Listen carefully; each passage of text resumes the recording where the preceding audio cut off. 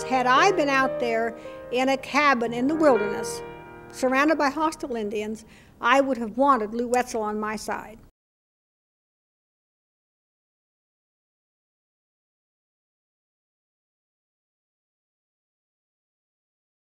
The decision to come to try to make a settlement west of the River Ohio certainly didn't come about all at once. It was a long time in the making.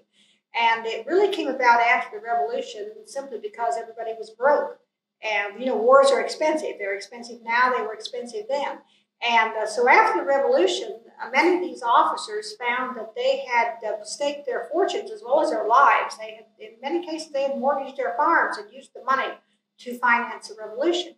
And so now they were officers. This meant they were well past or into middle age. And so here you are, well into middle age. You've spent every cent you've got on a war that's successful, but what do? The soldiers are paid by little slips of paper that's called a continental. And I'm not sure exactly what the wording on a piece of paper called a continental, but it said something like, you fought a good war, boys, and if we ever get any money, we'll pay you. That was the gist of the continental. And so that's a good promise, and they believed that sooner or later the government would have money to be able to pay them. But meanwhile, how do you cope with circumstances right now? I mean, a piece of paper will not buy shoes for the baby or hay for the horse. And so a group of the officers get together and they form a company called the Ohio Company of Associates.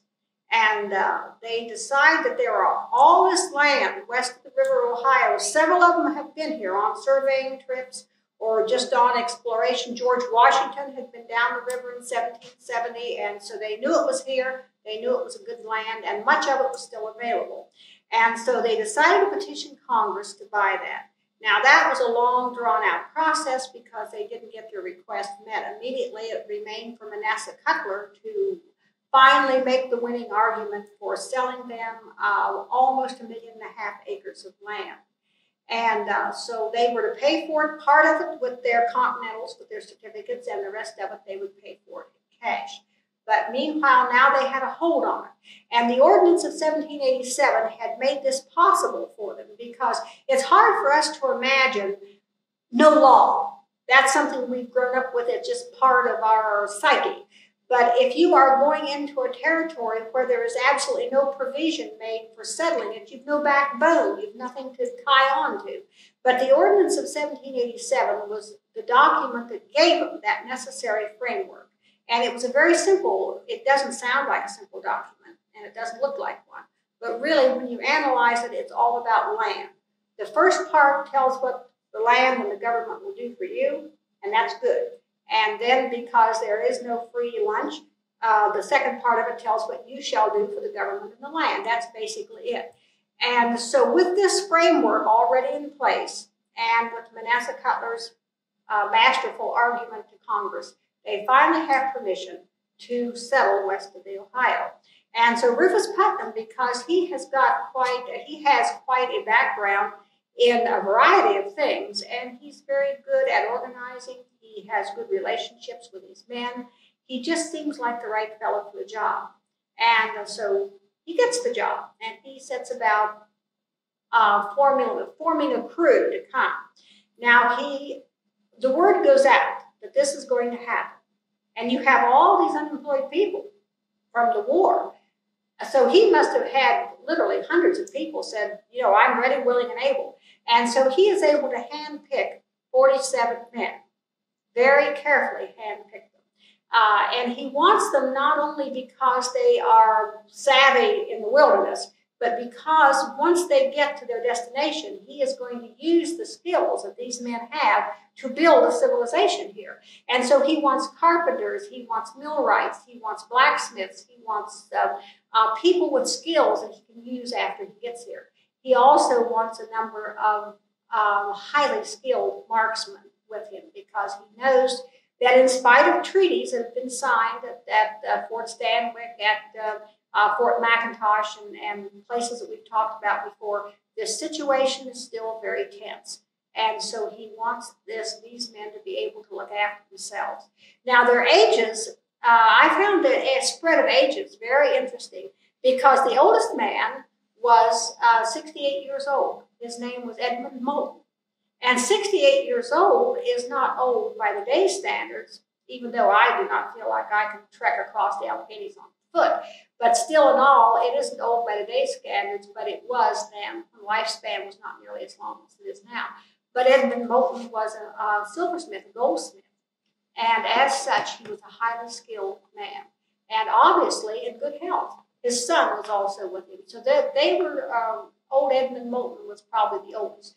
The youngest man, his name was Hezekiah Flint Jr., and he couldn't have been more than 14 or 15 years old because his father was still in his 30s. His father, Hezekiah Flint Sr., was a young man, and they were carpenters. And so we had the ages of from 68 to 14 or 15, and there's no record that anybody made any special provisions for either one of these men.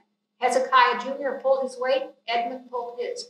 And so with that wide range of age and talent and characteristics, they started out for the Ohio country. As I said, it was well mapped. They knew exactly where they were going. And they had chosen the land as carefully as they could. Now, of course, a lot of the prime Ohio land was already taken. The Connecticut settlers, the fire lands, that was taken. There was a lot of it that was not available. This was what was available. It was available on the Ohio River, which was like the great interstate of that time. It was how you got there. Not only was it available, but there were no major Indian villages anyplace close. Now, this is odd because many people have had many theories about why there were no major Indian villages here on the Ohio River. And one theory is that the flooding of two major rivers, the Muskingum and the Ohio, the flooding was widespread. And Indians were entirely too smart, unlike the settlers later on, to build their homes right down to the edge of major rivers that were going to wash them out. So that's one reason. Another reason could be, if you would look at the map, you would see that the Ohio country is kind of catty-cornered in between the Iroquois nation up here and the Shawnee nation down here. And these nations had been at war with one another for many years.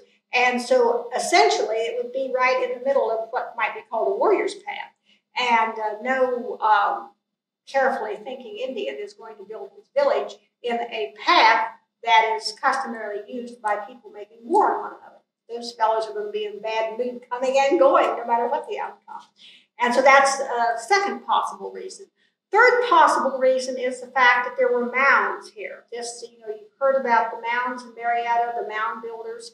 The Indians, the historic Indians with whom we're dealing in this part of our story, were very respectful of other people's burying grounds. And they would not have built a village on top of anyone else's burial grounds.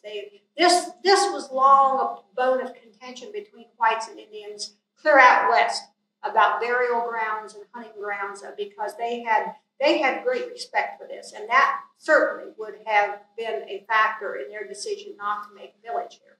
And so really, when you look at our part of the Ohio Valley, the closest major Indian village is up on the Tuscarawas, the big villages up there, the Delaware, or the Shawnee in what is now Xenia, which then was Old Chillicothe. And so that they had all that going for it. The Ohio River, no major Indian villages. Isaac Williams has already settled across on the Virginia shore, and Isaac Williams has got quite a strong settlement there. He is a well-known frontiersman. His wife, Rebecca, is a well-known healer and very versatile as far as the healing arts are concerned. And then across on the other shore, on the Ohio shore, is Fort Harmon. So it's not only it's on the river, no major Indian villages, and it's not completely isolated. There's a Williams settlement and Fort Harmon. And so that makes it a target. That makes it very viable for a new settlement. So Rufus sets about, chooses his men, and begins the journey. He's going to divide the party into two groups. First is going to be the boat builders. Plan is the boat builders are to cross the Alleghenies and go to Summerall's Ferry and build boats for the trip on down into the Ohio and on down to the mouth of the Muskingum. The second party is the surveyors, who are going to follow about a month behind them. And the first party, I think it was about 22 men, and they're being led by a man by the name of Hatfield White. And Hatfield White and those fellows leave, I believe, about the 4th of December of 1787.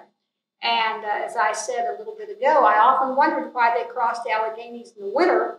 Well, of course, the reason being they wanted to be at their destination in the spring to clear land and plant crops. That was why they made such a dangerous journey in the dead of winter.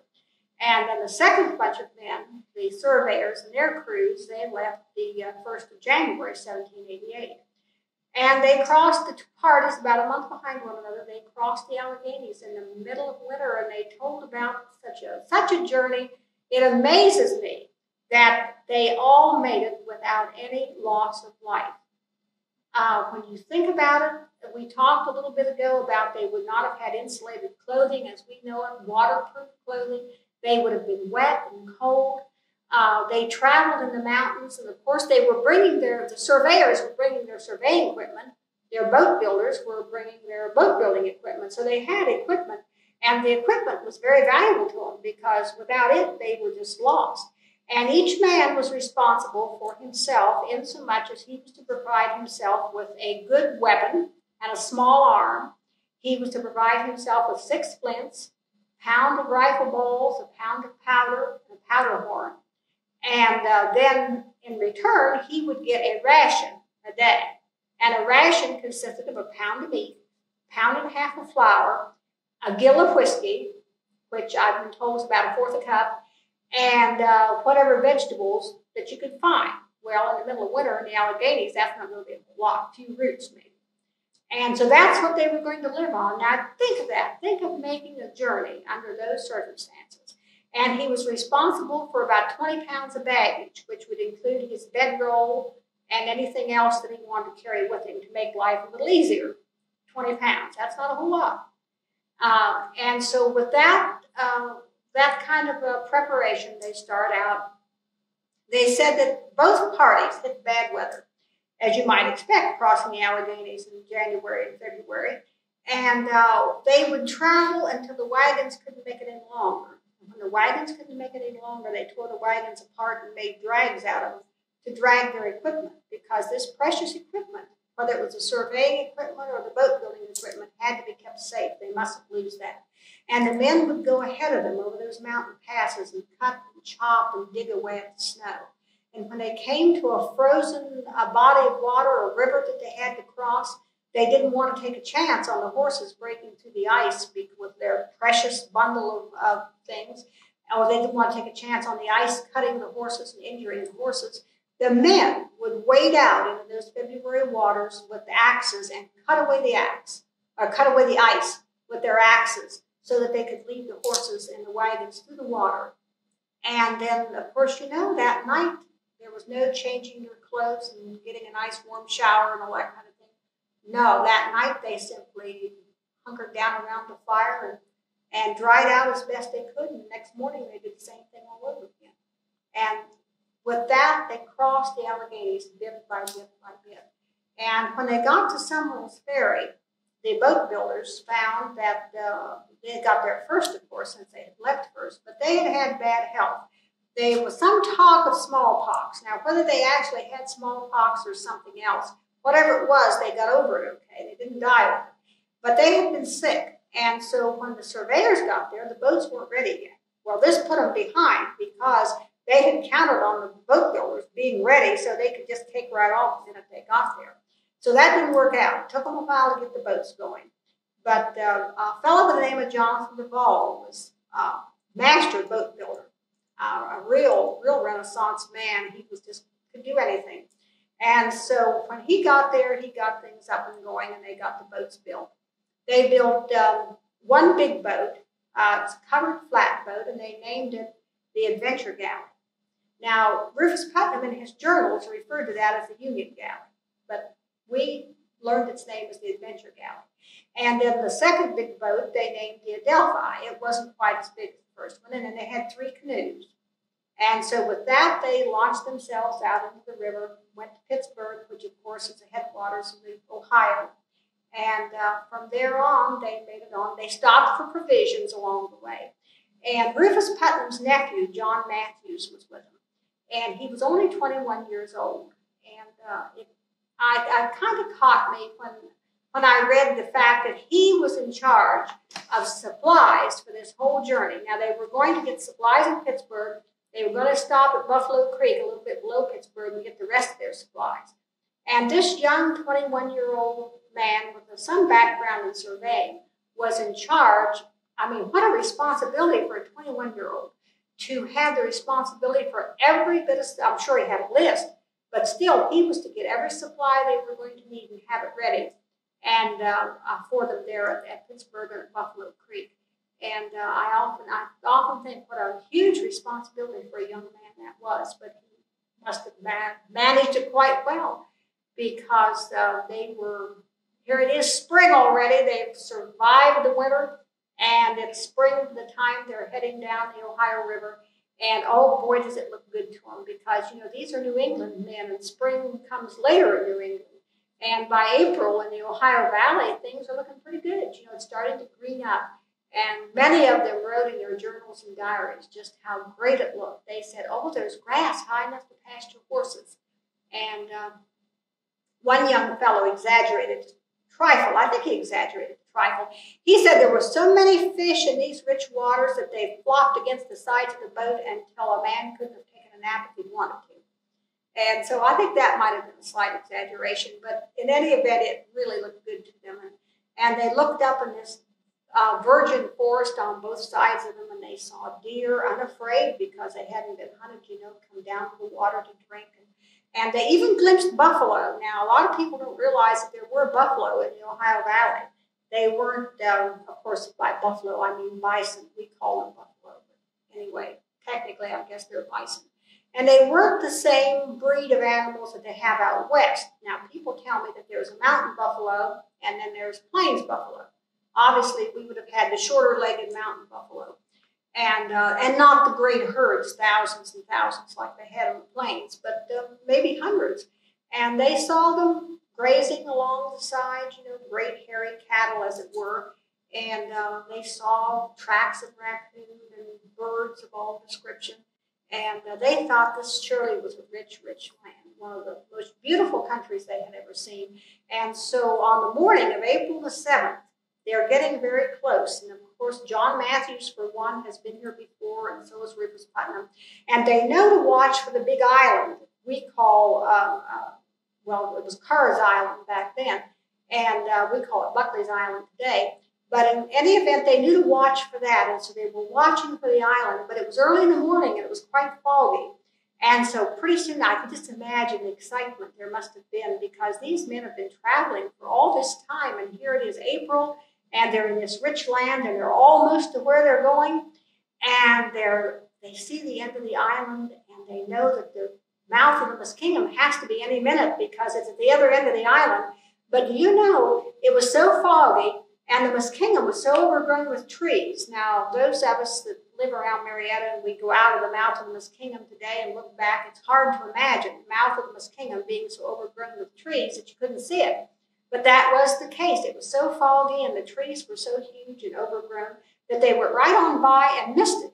But of course, the fellows at Fort Harmar, those soldiers that were stationed there, they knew they were coming, and they must have been watching just as anxiously as anybody, because can you imagine being out here stationed as a soldier? You know, life was pretty monotonous, not near as exciting as they hoped it would be.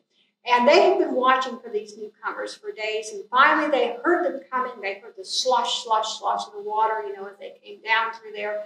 And they hailed them, shouted at them, and waded out into the Ohio, and brought them into shore, towed them back up from Fort Harmar into the calmer waters of the Muskingum, and anchored them there out of the way of the current of the Ohio where they came ashore. And waiting for them there, of course, everybody was probably, oh, I can just imagine the excitement of the whole thing. But a group of Indians had been trading at Fort Harmar. Now, remember, this is before the Indian Wars, so it was perfectly okay. Indians frequently traded at Fort Harmar. And the fellow, the leader of this particular group of Indians, which I think was a combination of Delaware and Wyandotte, was Captain Pipe.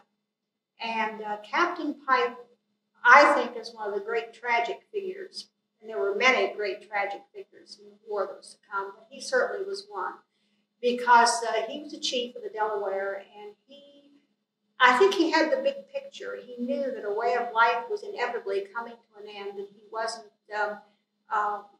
he had to be bitter. In fact, he had a lot to be bitter about. I might tell you a little bit about Captain Pipe right here, about his background.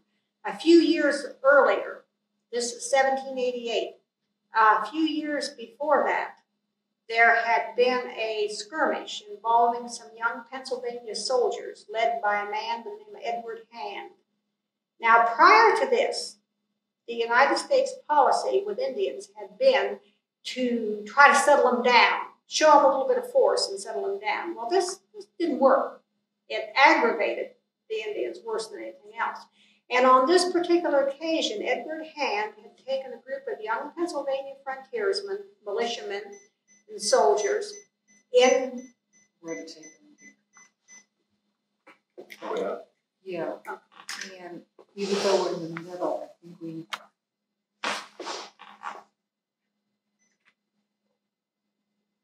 Okay. All right. All right, so... Go ahead and pick up wherever you want to. When Rufus Putnam and the men of the Ohio Company came ashore on that April morning in 1788, they were greeted by several Indians that were there to trade at Fort Harmar, led by Captain Pipe, a war chief. Well, he was more than a war chief. He was actually a full chief of the Delaware. And they had been there trading peaceably, as they did frequently before the Indian Wars began. But we can only imagine what Captain Pipe was really thinking as he watched those men come ashore, because it would have been very obvious to anyone, white man or Indian, that these people were coming to stay. These settlers were settlers. They were not trappers or hunters who were just going to pass through the country. They were bringing baggage and luggage, and they were obviously coming to dig in for the long haul. And more than that, they were bringing surveying equipment. Now, that was the one thing that would have told the Indian that these people really had intentions of staying and taking over the land. Because when they saw the surveyors, they knew that when the surveyors came, that the land was going to be parceled out, it was going to be sold, and behind the surveyors would come the men with the axes and the plows, and the women and the children and the cattle and the horses and the whole thing. And so the fact that there were surveyors among that crew would have been very obvious and very meaningful to Captain Pipe. Now, he had quite a background with the people of the area. Several years before this, there had been a young man with the name of Edward Hand. He was a captain, and he had a group of militiamen whose job it was to go into Indian territory and sort of settle the Indians down. They had been making raids on villages or something of that sort above Fort Pitt. So Edward Hand was set out with this militiamen. They traveled for days and days and days. They didn't find any Indians. They were young Pennsylvania men who had been raised on the frontier. And as I've said before, a lot of the people raised on the frontier had a real hatred of Indians. And they didn't want peace with the Indians. They wanted to kill Indians. It was just pure and simple hatred. And much of his militiamen were of this ilk. And so from days and days went by, and they were cold, and they were wet, and they were hungry, and they were angry.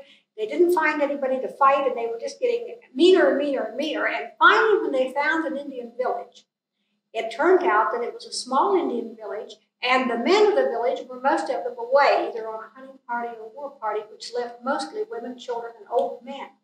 Well, to make a long and very ugly story short, Captain Hand couldn't control his men, and they just went off the handle. They went berserk and just wiped this village out. A really ugly chapter of American history. And there was court-martials. I mean, it wasn't something that was passed over by the authorities, but what's done is done. You can't undo it. Among those people who were killed at that Indian village that day was Captain Pipe's sister and his mother. And so here, a few years later, Captain Pipe is there on the banks of the Muskingum watching more white people come ashore. And Rufus Putnam wrote in his journal later, he said, Pipe appeared friendly. And you could almost sense his a little bit of, apprehension coming up off the pages of the man's journal. And Pipe appeared friendly, but we can only imagine how friendly Pipe felt as he watched those people come ashore. He certainly would not have welcomed them with an open heart, because he knew that more of the same thing was bound to happen sooner or later, and indeed it did. And but of course that was far from their minds that day. I mean, as far as the settlers the men were concerned, they were happy to be ashore. One story that's told that is supposed to tell why we Ohioans are called Buckeyes has to do with Ebenezer Scroat, who is coming ashore with the men of the Ohio Company. And Ebenezer is a very tall man. He's like 6'2" or 3", very tall by the standards of those days.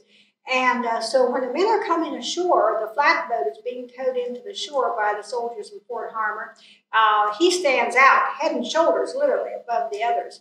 And the story goes that one of the Indians looked at the other Indian and kind of nudged him and said, in the Delaware tongue, something like, "Wahita," which means the big buck or big buckeye. And so therefore, ever after, the men who come ashore from the flatboats down the river were called Buckeyes and settled on the Ohio shore. That's one story. There's others, but that's one. And Ebenezer Scroat turned out to be a very interesting man. He was already an interesting man. As with many of them, he had long experience in the Revolution and fought the British. And he became Marietta's first sheriff in later years. And he was married to the daughter of Commodore Abraham Whipple. And that makes it an interesting story, too, Commodore Whipple. You see, Ebenezer Scroat was kind of he was described as a fellow who liked jolly good times and good conversation, and he had the liberal habits of a soldier, whatever that was. And so when he married Catherine, the only daughter of Commodore Abraham Whipple, why, you would have thought the Commodore would have had better judgment than to give him such a generous wedding gift. And the wedding gift that he gave Catherine and her new husband, Ebenezer, was the family farm. Well, Ebenezer Scroat might have been a good soldier, but he certainly wasn't a good businessman. It wasn't long before he was through his money and her money and their money, and even the ancestral roof over their head was soon history. And so you can imagine there was a good bit of tension in that household. He was not the favorite of his father-in-law anymore, I'm sure. And so that may have been the reason why when Rufus Putnam came along a little bit after that and said, we're getting up a group of men to go to the Ohio country, why that may have been why that Ebenezer Scroat volunteered so eagerly to come along.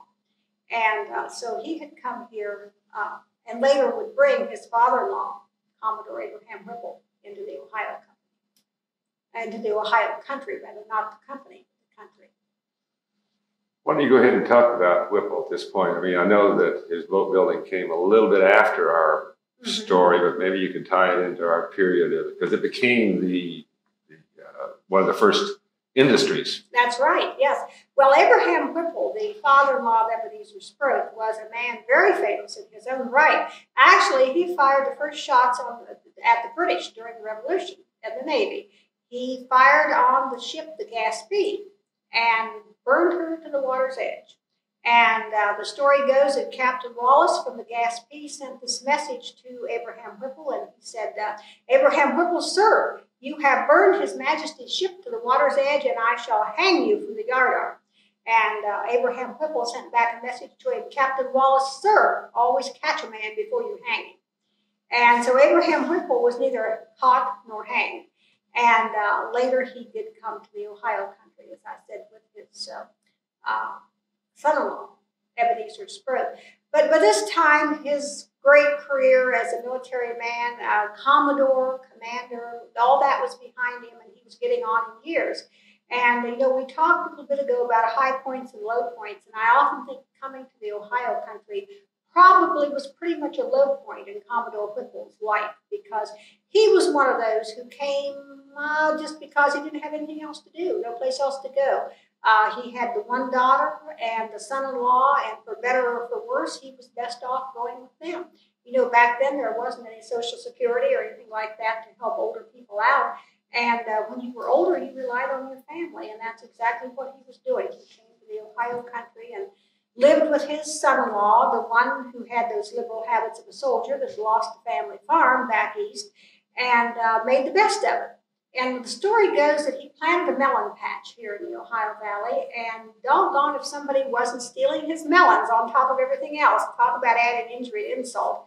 And so he decided to take his old musket left over from war days out, and he said he was going to hide in the melon patch, and when that rascal came to steal his melons, he was going to rise up and blow him to kingdom come. And so he hid out there for nights, waiting, night after night, waiting to see who was stealing his melons. And I thought, you know, just think, here's a man who bravely fought the British, who was a commander of his own vessel, a hero in the Revolution, and now he's an old man sitting out in the middle of a melon patch, out in the middle of nowhere in the dark of night. You know, he must have just looked around and thought, this is what it all come to, you know. But anyway, he waited and waited, and so finally he found who was stealing his melons. It was a couple of young Indian boys. And he did not rise out of the bushes and blow them to kingdom come. And later, when someone asked him why he didn't, he said, their glory days are over too, just like mine, only I know it and they don't. But you know, his glory days weren't over, because a few years after that, the people in Marietta, after the Indian Wars were over and they were looking around at what they could do to make a living, here they were surrounded by all this timber and these beautiful forests.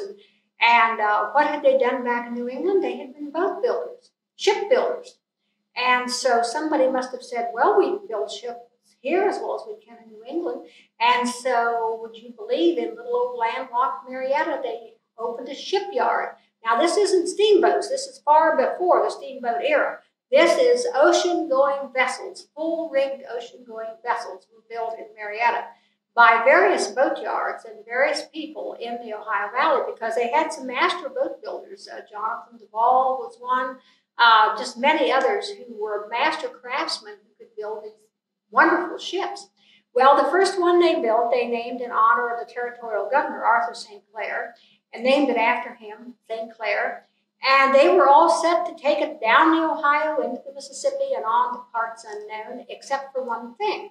They've got the boat built. Now, who knows anything about boats out here on the frontier besides how to build them?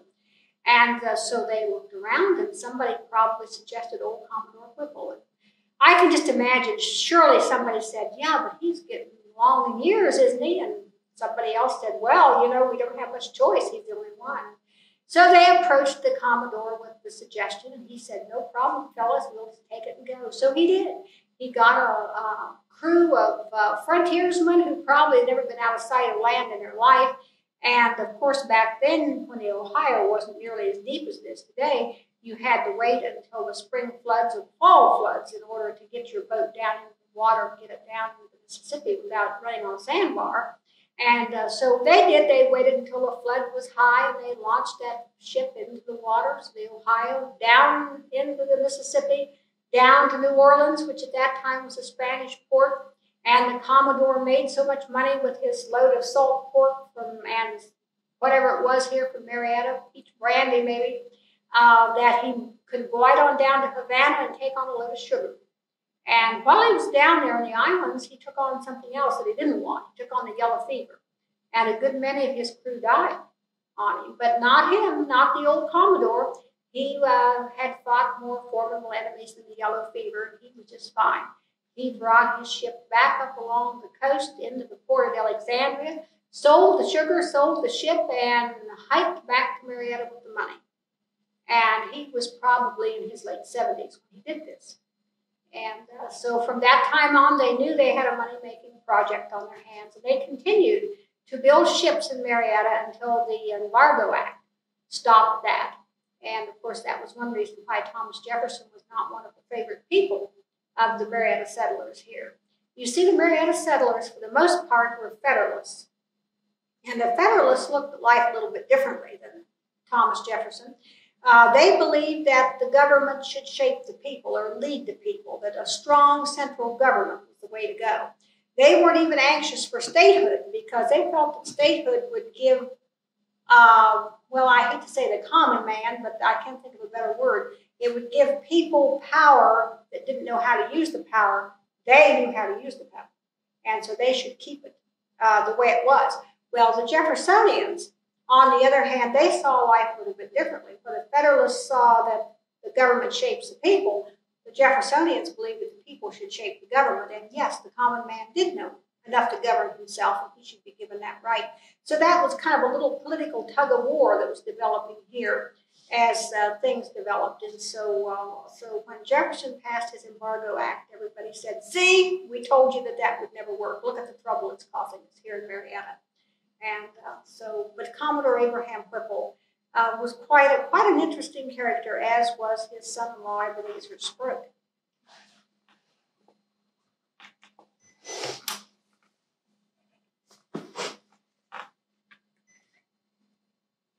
Okay. All right.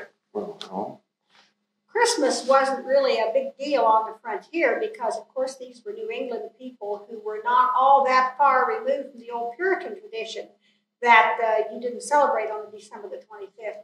In fact, Marietta's first Christmas turned out to be a day of Thanksgiving, or as I say many times, our first Thanksgiving came on December the 25th. And as you might suspect, there's a story behind that. And the story is that it all goes back to more Indian treaties. Now, we've talked before that there's been several Indian treaties. There's been one at Fort Stanwix, there's been one at Fort McIntosh, there's been one at the mouth of the Muskingum, or the mouth of the Great Miami. These treaties have been, I might say, more or less successful. But they weren't all inclusive. They're not sure. The people, the settlers here are not certain. They're not comfortable with the idea that they have reached all the Indians.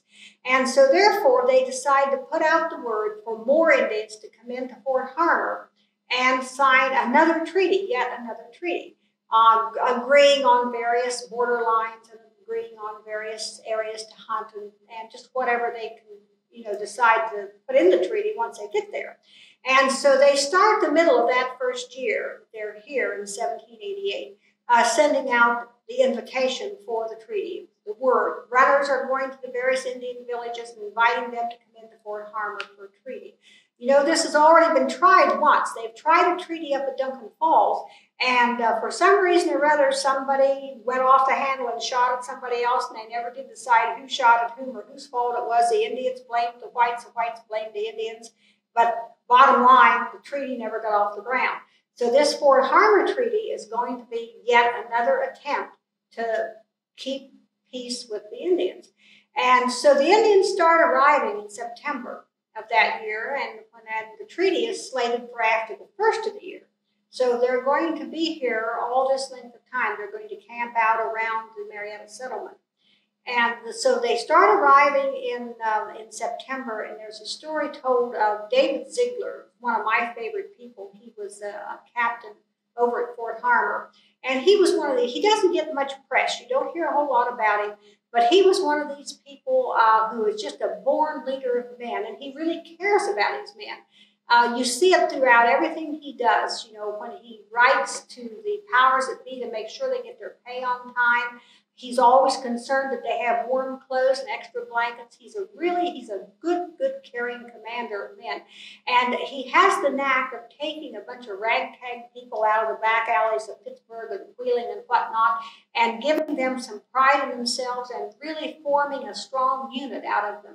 And he's done this. He has a company of sharpshooters at Fort Harmar that is really an admirable bunch of fellows. And so they are given the task of going up the river and escorting some of the Indian chiefs down to Marietta for this treaty when they begin arriving in September. And we get this little vignette from Manasseh Cutler's journal, because Manasseh Cutler, as you know, was one of the shakers and movers of this whole westward movement.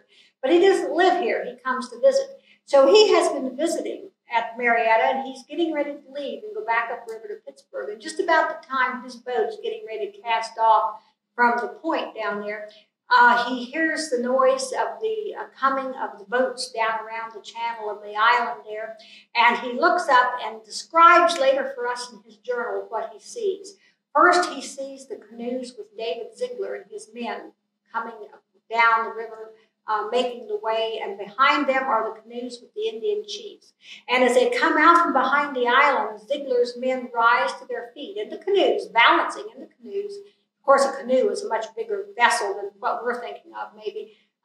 But they rise to their feet and they fire a volley of shots, which is answered from the guns of Fort Harmar. And then behind them, the Indian chiefs do the same thing. They stand up and fire. And in this midst of smoke and gunfire, there's absolute silence after the noise echoes away, dies away there in the valley.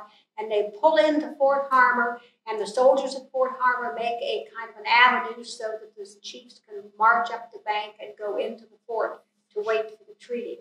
And Manasseh Cutler was very impressed with that sight. He was very impressed with Ziegler's men, and he was very impressed with the Indians that he saw.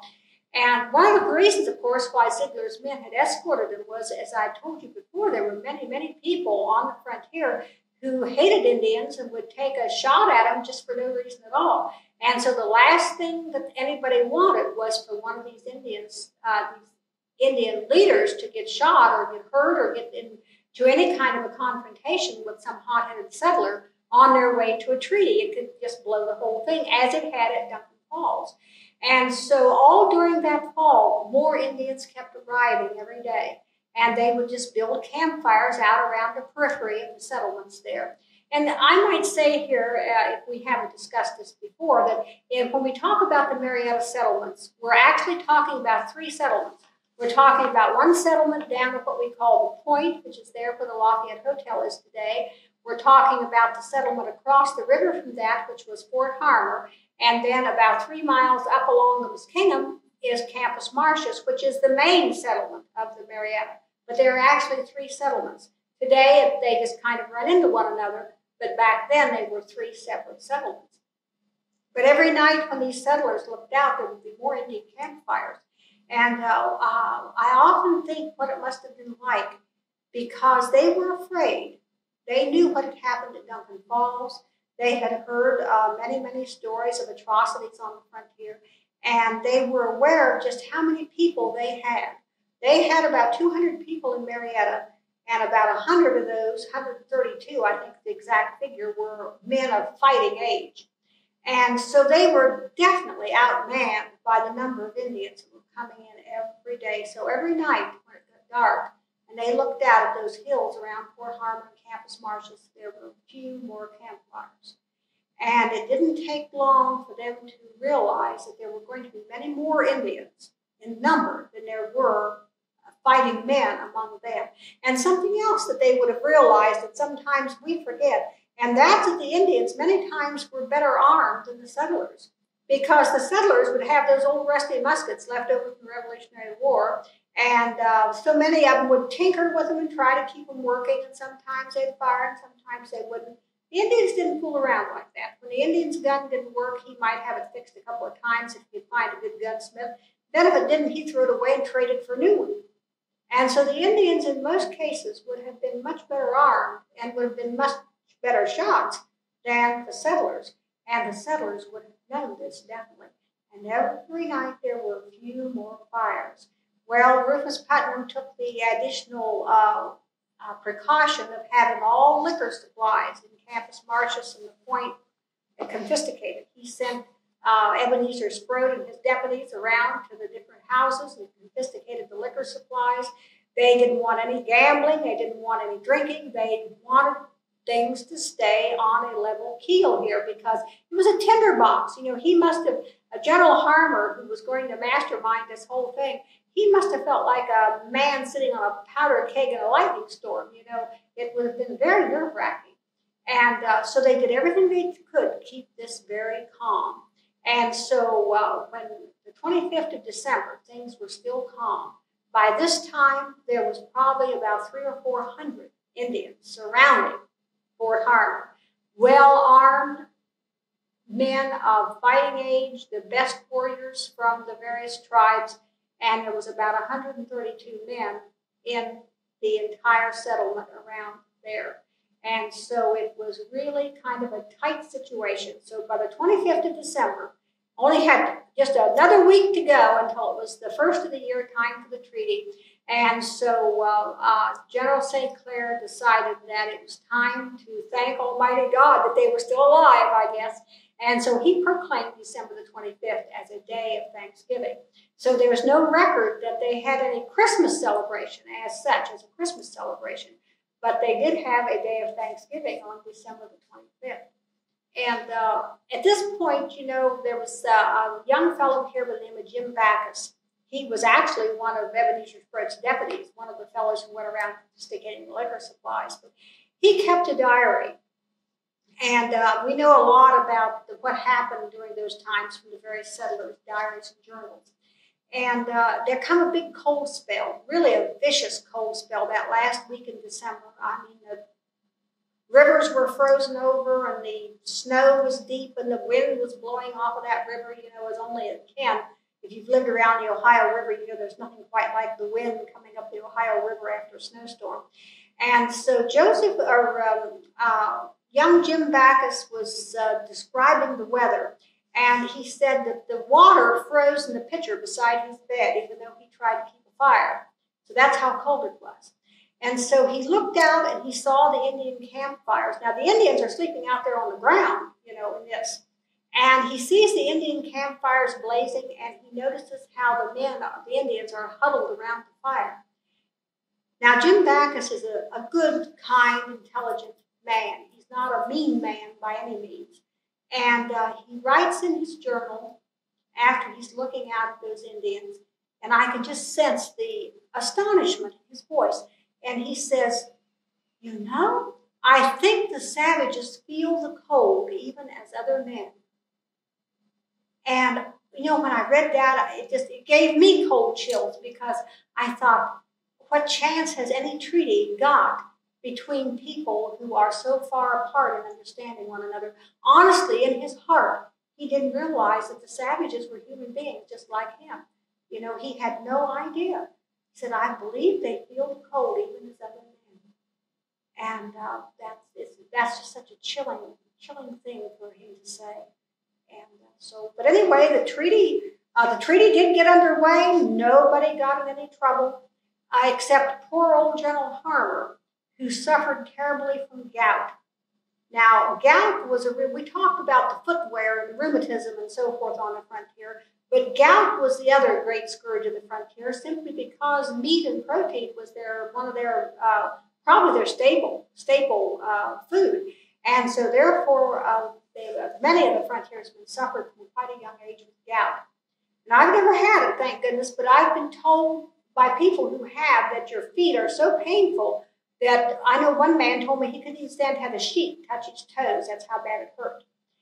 So here we have this treaty with the Indians upon which people's lives are depending.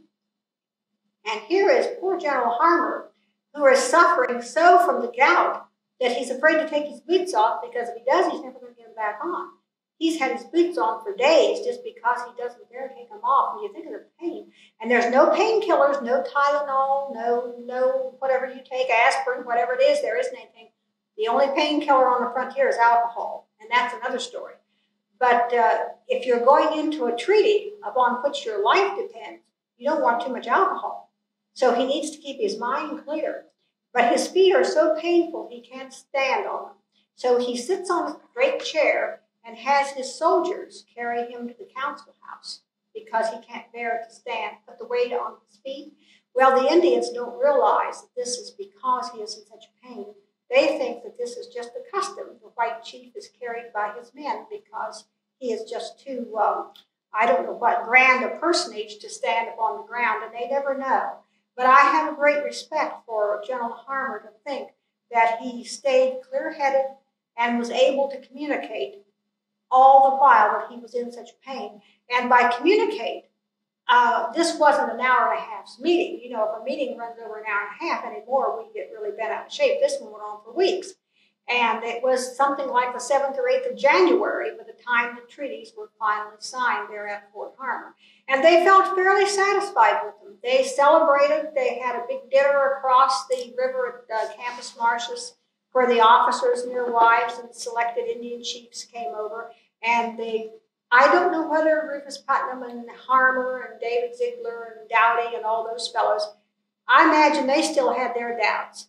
But the average settler felt really good. You know, we have a successful treaty. What they didn't understand was, or at least what the majority of the settlers didn't understand, was that those 300 Indians had been just a meager representation of all the tribes.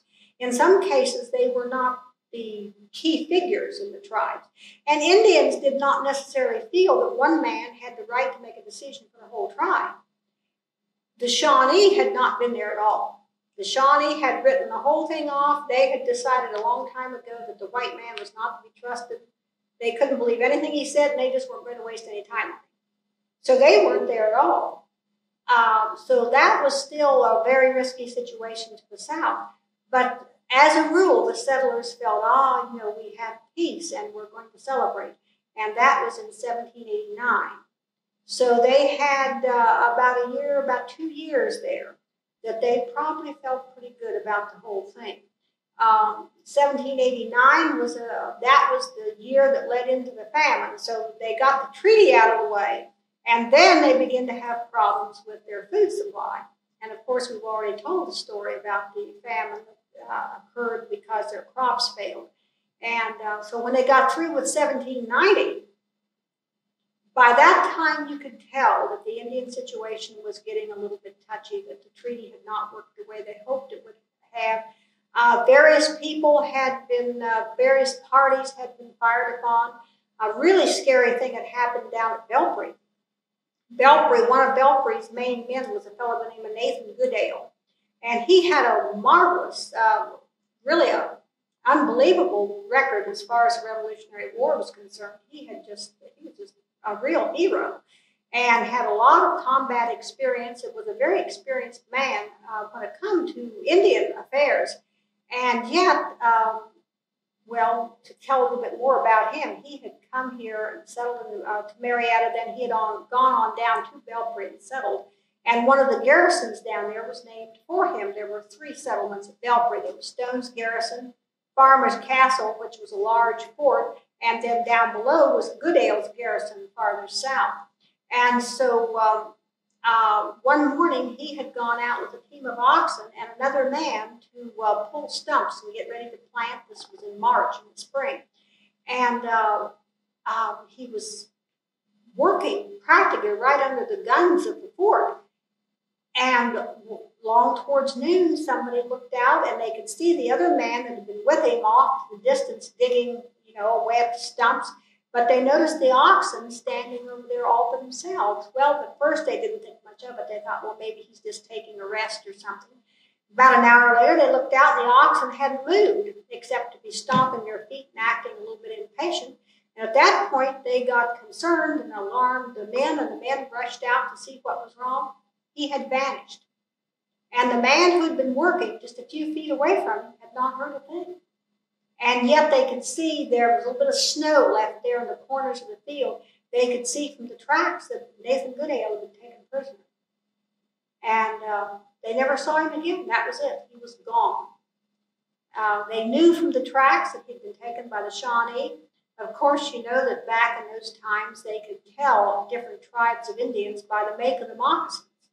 An experienced frontiersman could tell tremendous things by the tracks. He could tell what tribe the Indian belonged to. I've read that they could tell, for example, they could tell whether it was a tall man or a short man by the length of his stride. They could tell whether it was an old man or a young man. Old people tend to shuffle their feet. Younger people tend to pick their feet up. They could tell whether the men had been together for a long period of time, because if you're together with somebody for a long period of time, you tend to walk in unison. You just kind of fall into step with one another, or if somebody has just joined a group, they're more apt to be out of step. Or they can tell who's carrying a load on one shoulder, because that track is going to be deeper than the other. They can tell if someone went willingly or unwillingly. So they could read those tracks as easily as you could read a book. And so from the tracks, they knew that Nathan Goodale was gone. Years later, after the treaties were signed, they learned that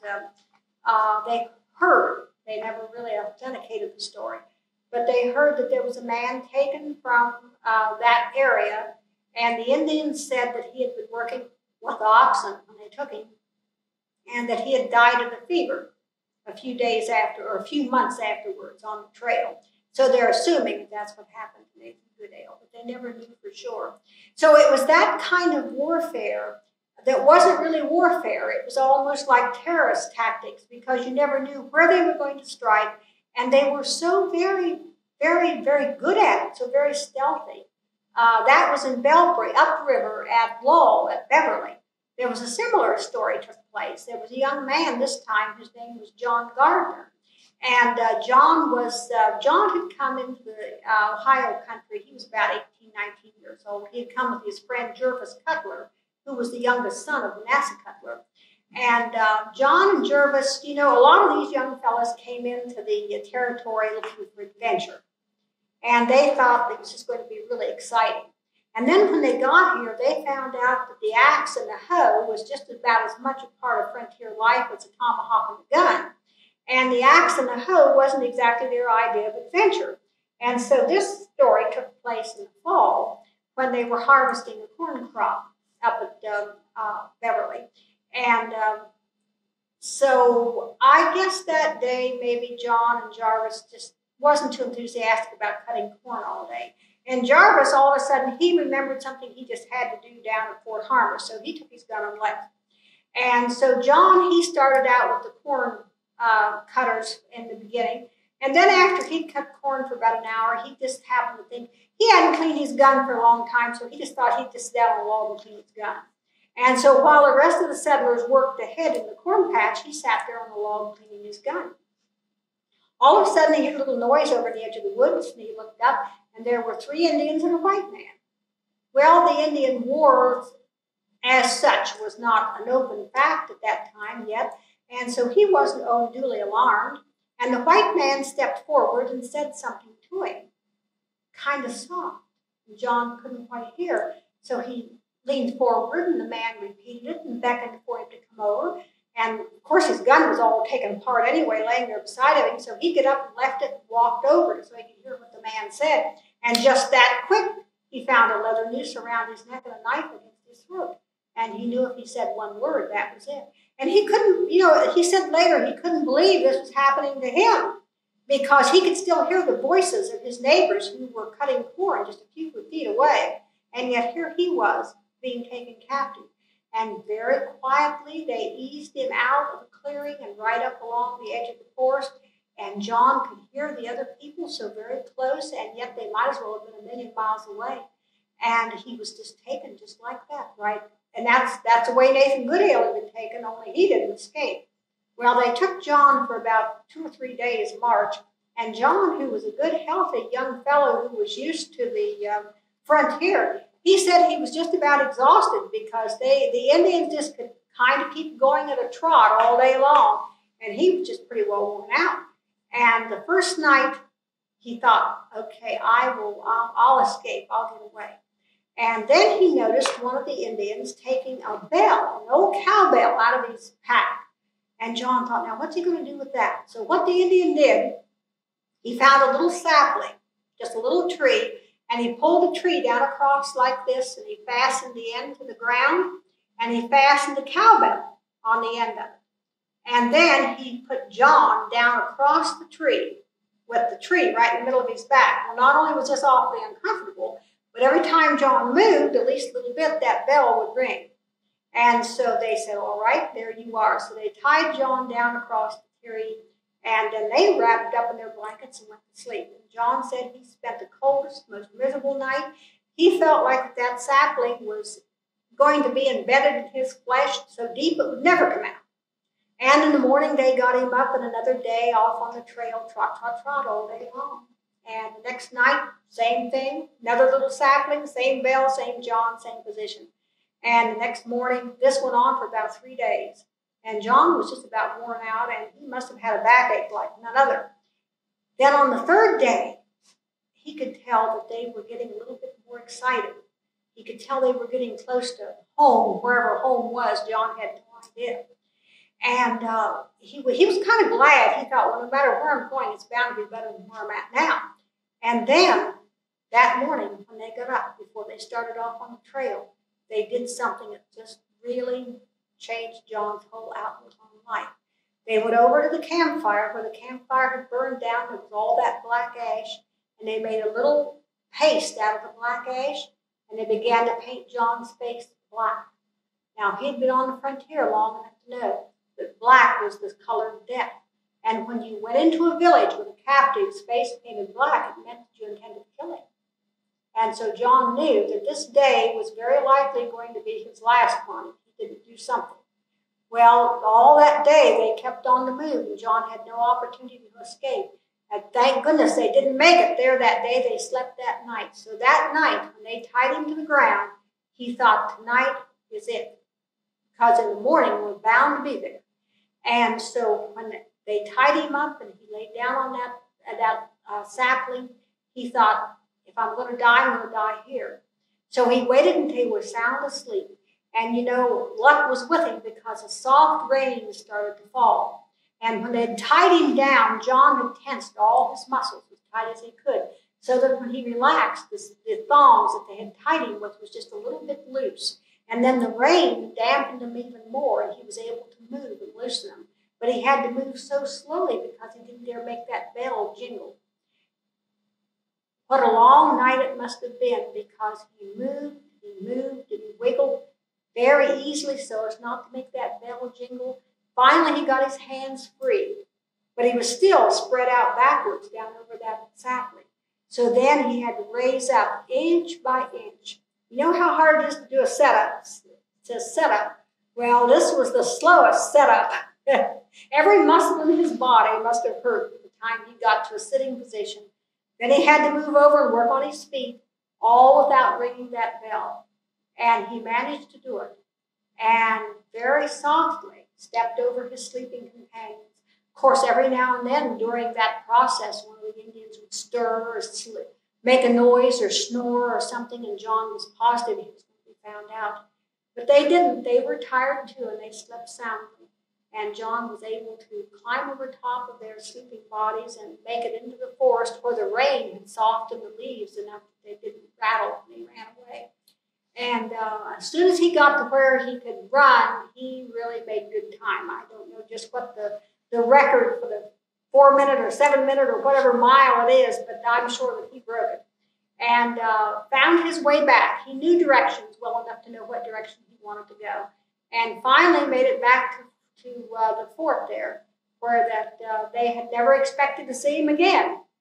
But so he had escaped to tell them what had happened. That gave him a little bit of an idea of how Nathan Goodale had been taken prisoner downriver also. But it was that kind of stealth that kept the people so very much afraid.